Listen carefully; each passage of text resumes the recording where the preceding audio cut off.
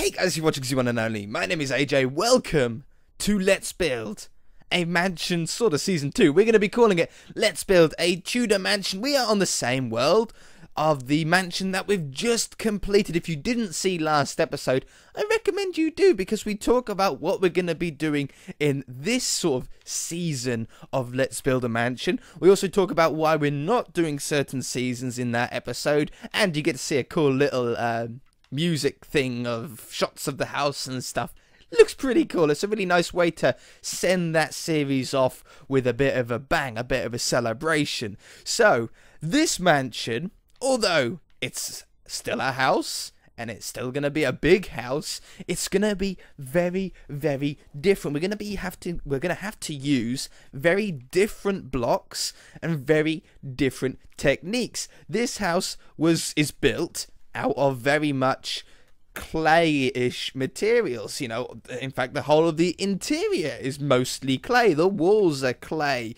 Very sort of modern, okay? But not like when you think of modern houses, you think about white and black and big glass doors. This is a modern mansion. You don't get very many mansions that have that sort of white square box feel. You know, modern mansions are just big, big buildings. With this one being a Tudor mansion, we're going to have to go for the woods, mostly the darker woods. We're going to have to think about lighting a lot more on the inside and the exterior. We're going to have to think a little bit more into depth of fireplaces, because obviously Tudor houses are going to have a lot of fireplaces. And the roof design, we're going to have to think of exactly how tall and how big the windows have to be, because it's a completely different style of building to that one, and I'm really excited for it. So obviously on this series we use the default vanilla texture pack, so we have no weird blocks to choose from. We know exactly what we're sort of looking for.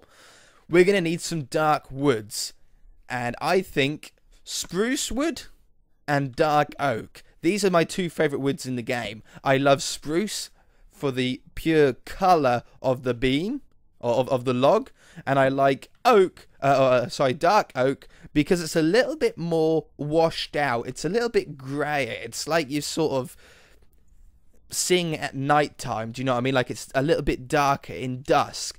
Same with the planks. My favorite planks are dark oak. It might even be my favorite block in the game at the moment, like square block. I really like that block. So we also need, being Tudor, we need some white. Now we can use either snow, which does not melt. Everybody always says, don't use snow, it melts. It doesn't melt. Snow slabs do, and ice melts, snow doesn't. Or we can use white wool, because obviously a Tudor mansion has a very sort of brown, dark brown and white sort of contrast on the upper level of Tudor buildings, houses, mansions, whatever in general. For the bottom floor is usually made out of either two blocks. It's either made out of brick or stone. Now, there's many different stones that we can use. Cobblestone is a good one, and so is andesite. Now that we have andesite, that could be used very, very well. And stone brick, which probably is actually my least favorite choice out of those four. I don't think I'm going to like that for the bottom floor. It looks a little bit too neat. Tudor mansions aren't sort of, they look totally beautiful, but they're a little bit rustic. They're not quite precisionally engineered for stone bricks. Normal bricks, definitely, because you get different sized bricks, don't you? No two bricks are exactly the same. Okay. Let's also think of a little bit of detail blocks. Whenever you're building a new house, by the way, guys, or building anything, always put down a little bit of a color palette. It's a really good tactic. But for details, obviously, we want some fences. So I'm going to put like 2 of those down, like that, as a little bit of a detail block. You can sort of line it up and see what it'll look like against certain blocks. So you can see, yeah, that goes well against the white, and it goes well against the logs, so you can sort of see what houses are sort of going to look like after it. But there's one thing missing, and that's a little bit of an accent block. A block that makes everything else stand out. And I think the best block for that is going to be a sandstone combination of normal sandstone and sandstone stairs. Maybe even some sandstone slabs in there. So we'll put this on the front as they're sort of accent or detail blocks. These ones are more solid blocks. And then we've got the roof. So we'll put the roof blocks on the front here. I think we're going to go a combination of dark oak, and dark oak. And let's have a look in the stairs. Cobblestone, I think, is the one. So in cobblestone. So we've got our roof, we've got our detail, and we've got our potential main blocks. But we now need to cut these main blocks down into a smaller selection. We've got too many. So what do we like better, snow or wool? I think I like snow better. It's more clean, it's got a cleaner texture, and I think it looks better when you combine more of them together as well. We didn't like the stone bricks. We've got cobblestone on the roof, so I think I might get rid of that.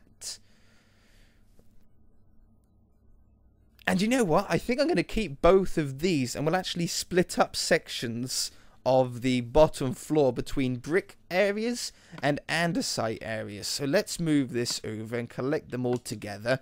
Well, in fact, I can just do that, can't I? There we go. We've now got our color palette. Most of the blocks in this house are going to be used from those blocks. I'm going to put a slab down there as well, like that. Most of them are going to be made out of that block, okay? And obviously we've got, hold on, slabs and stairs. Oops. Slabs and stairs of the dark oak variety in the main house as well. Well, I suppose they should go on this one, shouldn't they, being more detailed blocks. Perfect. Okay, so let's try and think of a little bit of a shape this episode if we can. I think it would be nice to have the entrance lined up somewhat with the entrance of our other mansion. So this is the center area, the center line to our gate there. Yeah, no, that'll be fine. So we want to come back a little bit further. Maybe to here. Is that a good distance away from the road? I think I like that. I don't want a big front garden like I have on this one. I want a little bit more of an enclosed front garden. A little bit more of a smaller front garden. And then have a squared off back. I think I have an idea for the back garden. In fact, I might want to bring that a little bit close to the road. Yeah, because this is going to probably be the most forward part of the building anyway. We want a nice 3-wide doorway lined up with the center. And then probably something like this as an entrance area. Maybe 1 block wider. What happens if I went 1 block wider? Something like that.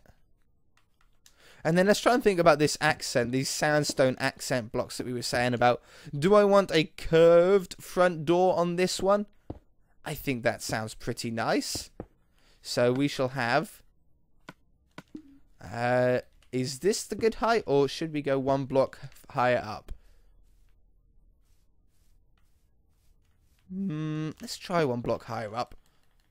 I don't want to feel claustrophobic when entering it. You want to have a sort of still a grand feel to it. But is that too big? Well, we can shrink it down a little bit with that. I like that. That's actually a really nice shape as well. Now, we could also do a door that's open if we wanted. We could have our full blocks. I think we're going to do it in spruce, though, not in dark oak. So it's a little tiny bit lighter than other parts of the house. So we could do something like this. We want it to be about 3 blocks wide. For the door handle, I'm actually going to do an upside down stair like that. And then have...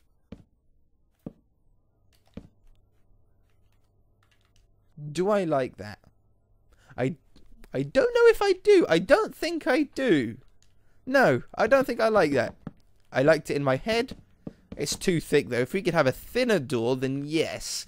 But I think that's good. So let's have a quick think about the accent block, the sandstone.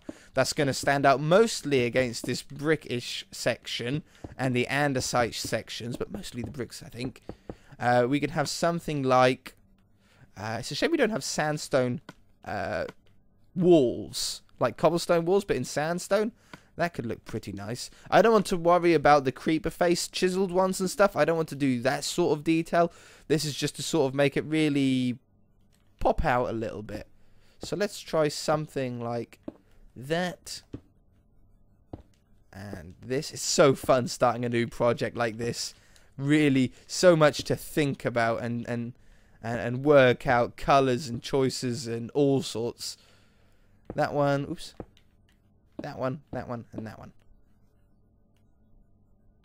I like that, but I think it'd also be better if we doubled this up on the other side. Like that. And... ooh. Oh, I like that. Oh, I like that a lot. That's really nice. Now, we don't want to do too much of this sandstone stuff. We only want to sort of touch on it here and there, not go overkill with it. Okay, let's go to a bit of a blueprint then. Let's try and think about the shape of this house. I probably want to come back another block on this brick section. And then, what about shape? What sort of shape? I think I want to go with an L shape for this one. This mansion was very much a straight line. This one I want to be in an L shape. And I think I want to go more to the right than to the left. So we'll have a little section off the left, a larger section off the right. Sounds good. So let's take away the brick now and go with an andesite sort of block here. This is going to have some windows in. How big do we want the windows? We want something like that. And I think I want this an even number, which is what it would be like this. So we've got 2 blocks, and then a 2 wide window, 1 block, a 2 wide window, 1 block, a 2 wide window, and then 2 blocks, giving us an even number. Do I like that sound? How many blocks is this? 1, 2, 3, 4, 5, 6, 7, 8, 9, 10. That's 12 blocks. Sounds pretty good. No, I think I like that. I think I like that. So we probably want these 3 blocks high. I think that's sort of universal. 2x3 windows are very grand in Minecraft. Now, do we like the mix of andesite and brick together? Obviously, you guys are going to be going, no, I hate it. Because you're always like that at first. And then you wait a few episodes and then you're like, AJ, you actually made a good choice there. I agree with you now. And it's like, thank you. I know what you're like. I know what you're like. Yeah, I like that. I like that. So we'll mirror this on the other side. But this side is also going to then continue on further. We want a first window. Oops, not there. And our second window. And our third window. But yeah, this is going to go on even further. Probably swap back to brick again, in fact. And we'll sort of alternate between brick and andesite. Do I want it to come out or do I want it to go in? I think I want it to go in. So we'll have that one and then maybe brick here. Like this. I think that's good. Yeah, the sort of house design that I'm trying to go for here, I've talked about this a lot recently, actually, but if you've ever played a Lara Croft game, a Tomb Raider game, think about Lara's mansion, that sort of style. Do I want... I think I want 4 windows here. I'm feeling 4 windows.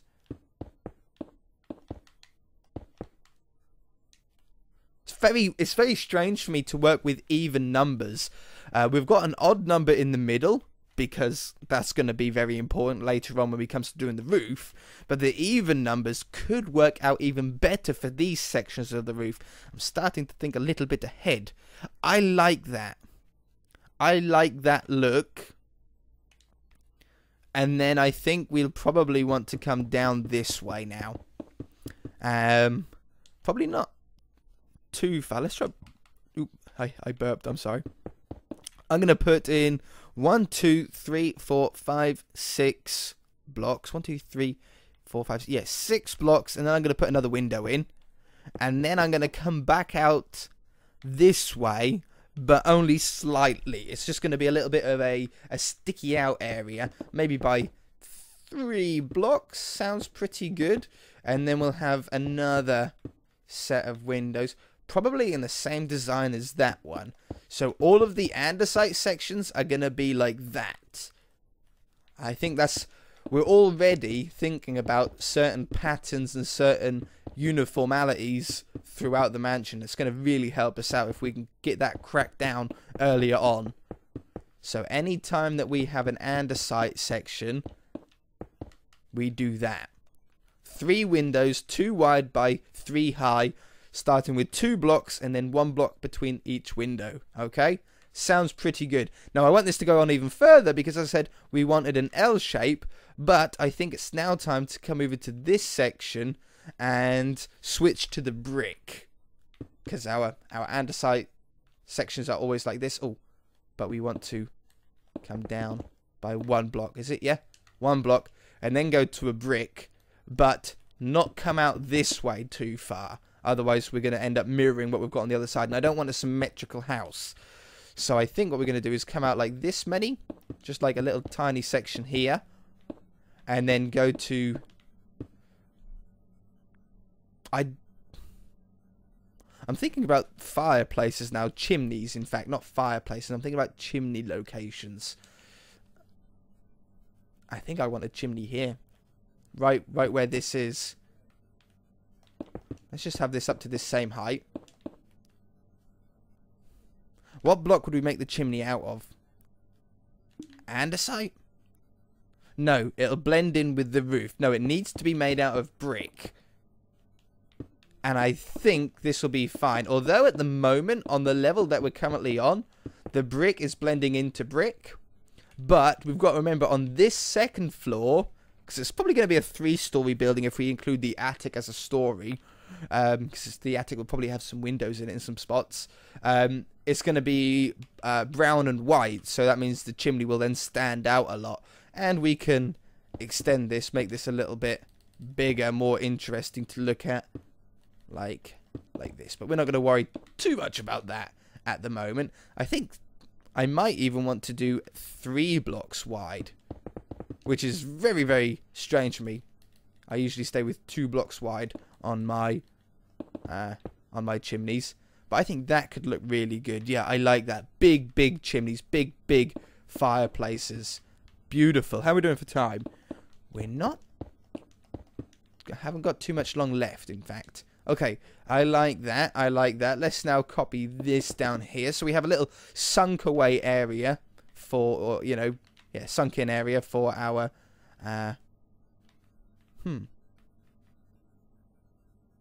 Oops. I see. For our fireplace. It's going to be a really nice design, I think. Take this away. How excited are you guys about a new mansion? Let me know in the comment section below. Show your love, because these do take a lot of work. They're not easy to do, but I thoroughly enjoy building them with you guys, even more so when you love it as much as the last mansion. I hope you guys enjoy this one as much as you did the last one. It'll obviously take us a few episodes to get moving, to get rolling, and get the train going. But hopefully it won't take too long for us to do that. Okay, I like that. Let's now wrap this around and have another brick section. How are we looking? Pretty nice. Pretty nice. I actually really like that.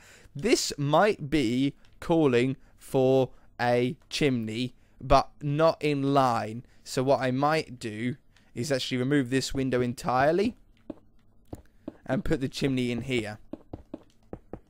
We don't need windows on every wall. We don't want to overdo it with windows. We might have too many windows in here as it is. I think we'll reduce the amount of windows on the sides and then have a few more windows on the back. That's good though. That's two chimneys off center. I think I want either 3 or 4 chimneys. Probably 3. 3 sounds like a really good number for us.